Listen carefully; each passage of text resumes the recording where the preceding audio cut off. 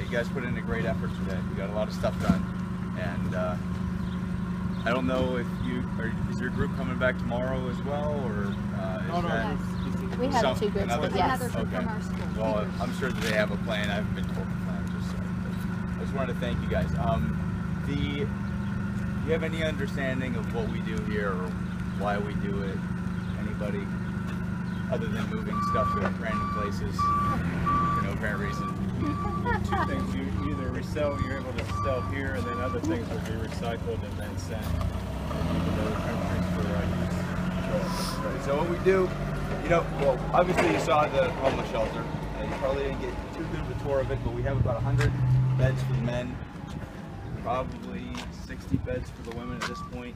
We're going to up the number of beds for the women and put in an extension for offices and training. Really, we try to bring people in and show them who Christ is through our example, and they go through classes on the Bible. They go through classes on rehabilitating themselves.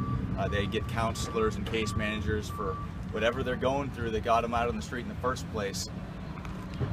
They get that training and counseling for it, and this helps to fund it. So this is our new facility to help sort through the donations and help to get everybody together on the business end, so that we can make money and not rely so much on donations as much as on our own business. So we're doing pretty well, but we really appreciate your help today, because that would have taken a long time without you guys.